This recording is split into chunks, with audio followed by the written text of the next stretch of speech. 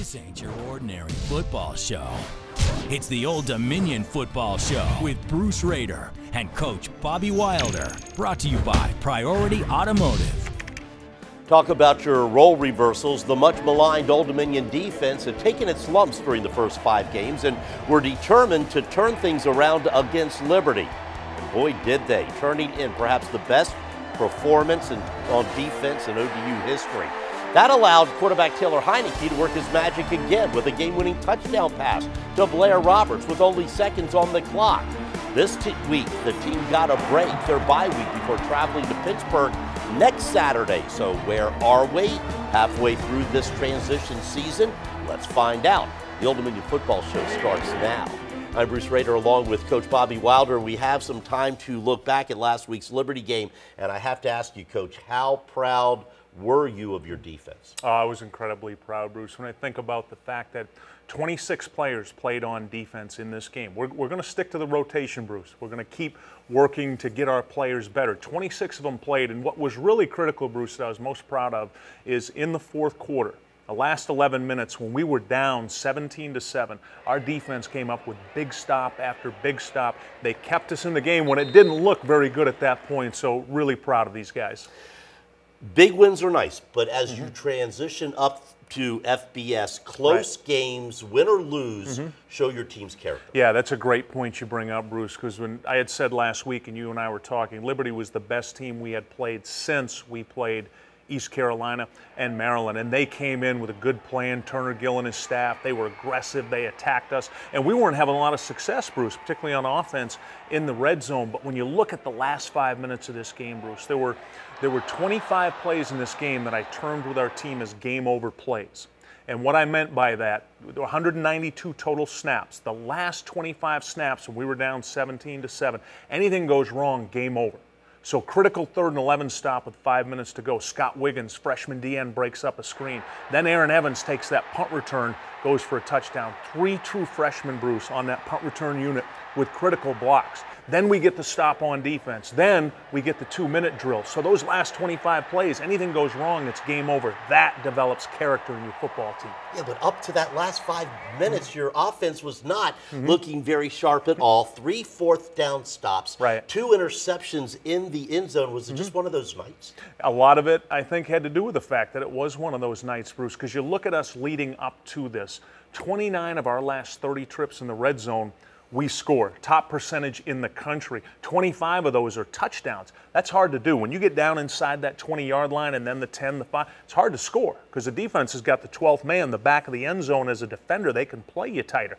We get down there 6 times, Bruce, we only score once. 3 4th and 1s, as you mentioned. 2 interceptions by Taylor in the end zone. Nice play by their kids. I don't want to take anything away from Liberty. And then we missed a couple field goals. We could have scored 62 points in this game, Bruce. Lack of execution. You and I talked about this last week after the Albany game. Even though we had 66 points and all those yards, some lack of execution. Great lessons for our guys to learn, but I really like the way they finished. But in true Taylor Heineke fashion, he comes through with the game winner in the final seconds. Yeah, what a drive, Bruce, that last drive. 6 plays, 73 yards. Only 58 seconds. We actually left too much time on the clock, but the way the O-line picked up, we had a couple blitzes in there. The job by the running backs, the receivers, and Blair Roberts, Bruce, those last 2 catches were critical. We got Liberty, Bruce, on that last play because of our pace. They had a mistake in coverage. They didn't get the proper coverage check, which is why Blair looked so wide open. So great job by Taylor. This is the 6th time in his 27 career starts that he's led us on a drive in the fourth quarter to win it. Everybody in the offense really critical how they performed late. Let's talk about Taylor, though. He was doing his RG3 imitation, trying to tough out those final extra yards. But in your system, the quarterback can't put himself at risk. No, he can't, Bruce. And this is really hard on our quarterbacks, whether it's Taylor Heineke. This used to happen with Thomas DeMarco. We've seen it a little bit already with David Washington in his limited reps. Coach Whitcomb, our quarterback coach, is very clear with our quarterbacks. He tells them every time they lower their shoulder to run somebody over, they're being selfish because they could hurt the football team. They could get injured and leave. You mentioned RG3. Look what's happened with him with the Redskins. There's just times where you can't do that. Now, the play had happened, Bruce. There's 9 minutes left in the game. We're second and goal on the 7. Taylor slips out on the left side going down towards the student section, gets to the 3-yard line, decides to lower his shoulder on the corner instead of just stepping out of bounds, which is what he always does. But we were trailing 17-7. He let his competitiveness get the best of him. Now, we love his competitiveness, but you got to make good choices too. So this bye week couldn't have come at a better time.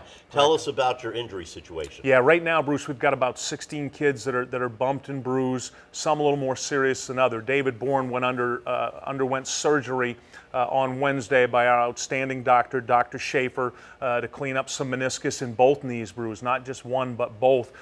We feel like, based on what Dr. Schaefer has told us, 3 to 4 weeks, possibly back for the Idaho game. Taylor, we talked about his concussion. He should be fine. And then the other guys, a lot of bumps and bruises. I had held Nate Barnes and Terrell Reed out of the Liberty game, 2 starting D linemen, because I just didn't feel comfortable they were healthy enough. Should have everybody back, other than David Bourne for the Pitt game. All right. Other than the final touchdown pass, if you had to pick one play that turned Saturday night's game around, you would have to pick the 64-yard punt return by Aaron Evans and the punt team. It was such a big play that Chris Reckling had to make a trip to the campus this week to talk to Aaron about it. ODU senior Aaron Evans has spent a lot of time lately answering text messages, all of them very flattering. I got a text from an old teammate. My old teammate and said, looking like prime time out there. Why don't they put you on offense, bro? That's what you get when you turn around a game on one single play. It's been a lot of people coming up to me, pat me on the back. It's been a good feeling inside knowing that you helped the team, you played a big part in the team's wins. The Newport News native normally splits the return duties with Antonio Vaughn, and he usually is calling for a fair catch.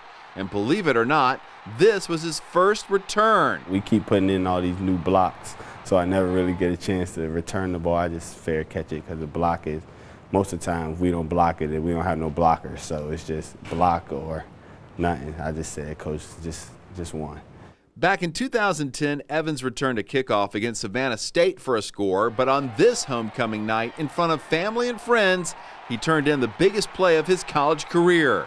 It was big. I'm not really playing a lot this year as a senior because, I mean, a lot of stuff has been going on, so it was big for me to make a play for the team and act as a leader for the team. And we come out with a win. It was just big. And being homecoming, it was even bigger. In Norfolk, Chris Reckling for the Old Dominion Football Show. Thank you, Chris. Still to come, he had the game-winning catch Saturday night against Liberty, but now the hard part for Blair Roberts as he enters the 1-minute drill with Nathan Epstein. Plus, Coach Wilder answers your questions in a very special edition of the Coach Report. He had 2 touchdowns against Liberty on Saturday, but now wide receiver Blair Roberts faces some real heat as he enters the 1-minute drill with Nathan Epstein. Welcome back to the 1-minute drill. This time it is Blair Roberts. So Blair, right off the gun, you told us you got a pretty good Coach Wilder impersonation. Yeah, I could do a pretty good Wilder impression. Here it goes. Men, we're very competitive. We're going to do everything right. We fight to win. Stay between the lines and play your game. If I could ask you, what is the movie quote that most sums you up? Everybody eats. Everybody eats. Yeah. From? Paid in full. Where is the one place in the world that you really, really want to go? Dubai. Why is that? Just the scenery. It looks amazing. I looked some pictures up on the internet and everything. It looks pretty fun. I think I want to try it. How much you plan on growing the beard out? I'm gonna just keep going. I'm like pretty attached to it, so I don't think I'm ever gonna cut it. Are you attached to it, or is it attached to you? Both. Same. What's the best end zone touchdown dance you've ever had? I don't do too many touchdown dances. Coach tells us to act like we've been there before, so you hand the ball to the ref. You ever want to do a touchdown dance? Not really. And if you could have any meal after a win, what would it be? My mom's fried chicken and spaghetti. You have survived the 1-minute drill. Right. Thank you very much. Say goodbye to the Monarch Nation. All right, Monarch Nation.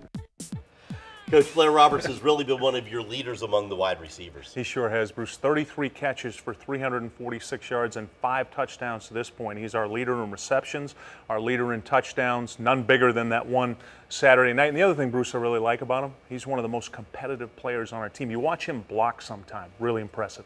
All right, still to come, it's an extra special edition of the Coach's Corner. No. And trust me, you don't want to miss this one. coming up next. Time to hear what you fans have to say. It's a special edition of the Coach's Corner. Here's the first question. Hey, Coach Wilder. Thomas DeMarco here from Vancouver, British Columbia. This Friday night at 7 o'clock Mountain West time, Deron Mayo and the Calgary Stampeders will be facing the BC Lions and yours truly, both ODU alumni. Who will you be cheering for? I am hoping for a tie in this game. Thomas DeMarco throws for 400. Deron Mayo, can I say, has sacks and interceptions, Bruce? As long as he doesn't hurt Thomas. So excited. 2 alumni playing in this game. Great job by Thomas and Deron. All right, here's your next one. Hey, Coach Wilder. This is Jay from Bristol, class of '87. I'd like to ask you, when can I suit up, man? I've got to have some eligibility left. I got speed in these old legs. I do. I really do. When? Bruce, Jay Harris has been told, come back. You can play. We'll run you down on kickoff. Let's go, Jay. We need you. Great to have an alumnus in Bristol. And hey, he can come in and do the sports. I can take the night off. How about that? 2 alumni in playing professional football, another anchor in Sports Center. Wow. Old Dominion, man, I'll tell you. We're stepping up. We're raising the bar. Every week. What are your priorities, Coach, for the second half of the season? Number 1, to go undefeated at home, Bruce. We're 4-0 at home right now. We want to get to 6-0. That would be absolutely critical. Never been undefeated before. Number 2, first play of the East Carolina to the last play of the North Carolina game.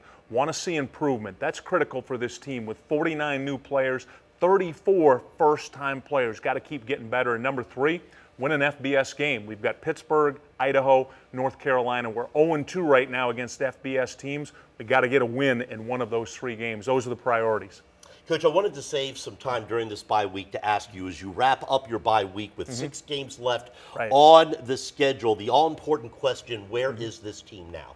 Well, right now, Bruce, we are truly a team in transition. The number 1 thing we're trying to develop is good team chemistry, getting the guys to really work together. With so many new faces, Bruce, imagine this, 93 players, 49 of them just got here. So just trying to get guys to know each other, to trust each other. As you know, whether it's the workforce, whether it's football, if you know the people you work with, you're comfortable, you feel better around them. So that's the number 1 thing, that chemistry, and then getting the game experience. We keep talking about each week how many younger players we're playing.